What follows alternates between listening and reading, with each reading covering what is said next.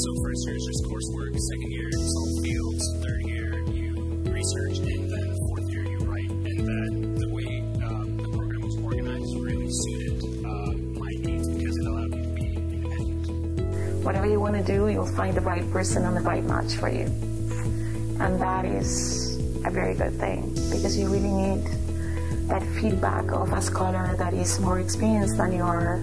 And for that, you need people who are not only knowledgeable, but open-minded. And I did find that here. The research strengths are vast and broad. We've been working particularly with European languages up until the present, but also with new hires in First Nations art and contemporary art.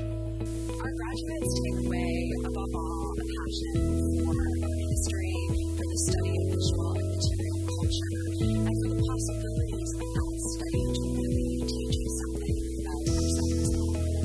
In art history, you must engage with the artworks, and the Alfred Bader Fellowship is one of the greatest opportunities to do so.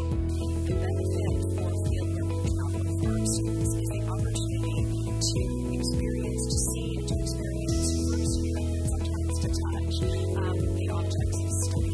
This, at times, works of art, but also objects of material and visual culture that they're focusing on. We consider it further important that they have the opportunity to see those objects in situ, or to see them in a collection, and to study them firsthand. The broadest reasons for being here, I would say, are I feel intellectually stimulated, which to me is very important.